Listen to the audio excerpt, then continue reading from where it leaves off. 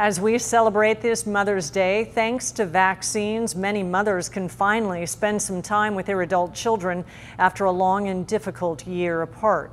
ABC 10 News reporter Mimi Alcala and photojournalist Maxwell Gardner were there to capture a special reunion that can only be positively San Diego. After more than a year, Chris Sindoni makes his way to San Diego from San Francisco. The day he's been looking forward to starts with a COVID-19 health screening at Merrill Gardens Senior Living in Bankers Hill. Once he's all checked in, it's finally time. A warm embrace from his mother, Virginia Sindoni. This is the longest I've ever gone in my life without seeing you. Both are fully vaccinated, and they've been counting down the days, waiting for this precious moment to arrive. Let me see your face. I'm fully vaccinated now, so when we're outdoors, we can technically do this.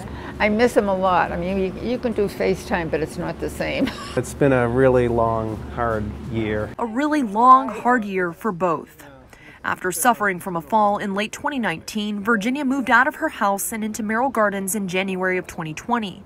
She had no idea things were about to drastically change just a couple of months later when the coronavirus outbreak was declared a global pandemic. When the COVID first started here, we were confined to our rooms. That was the worst part of the whole thing. You know, the anxiety was huge, and you saw facilities like this, you know, nursing facilities, assisted living facilities that were getting hit really hard. Once vaccines were available, Merrill Gardens jumped on it, quickly vaccinating all of the residents. Now things are getting back to normal. Now they'll let family come up to the room. You know, we're going to be having dinners and a glass of wine or two or three. And being together again brings a new sense of hope. Virginia is ready to move forward and leave some things behind. Getting back to life again, I would love not to have ever wear a mask again. Mimi Alcala, ABC 10 News.